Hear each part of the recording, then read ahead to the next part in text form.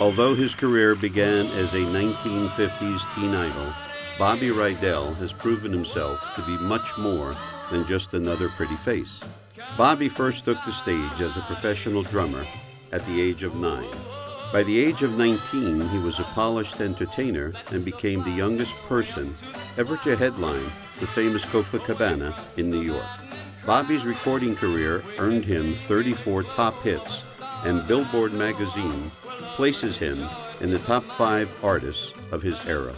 Having already mastered his stagecraft in 1963, Bobby lent his talent to the silver screen in Bye Bye Birdie, appearing alongside Anne Margaret in the iconic film. One boy to be with forever and ever. His countless television appearances further solidified his place as one of the most well-rounded entertainers of his era. Both his hometown of Philadelphia and the namesake city of his massive hit Wildwood Days have named streets in his honor. Whoa, whoa, whoa, whoa, those Wildwood Days. Wildwood Days. My baby. On July 9th, 2012, Bobby underwent a double organ transplant and stunned the world when he returned to the stage in Las Vegas just 6 months later.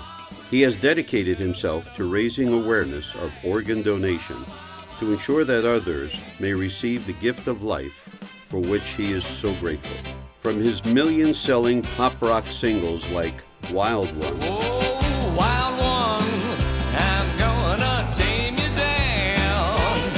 Ah, wild one, I'll get you yet, you bet. and We Got Love,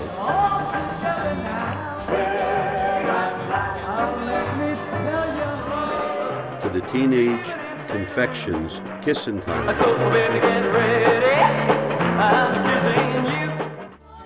to the instant classics such as Forget Him, Forget him if he doesn't love you. his body of work reveals versatility unrivaled by his peers. A further testament to his broad appeal, Bobby Rydell has sold a staggering 25 million records to date.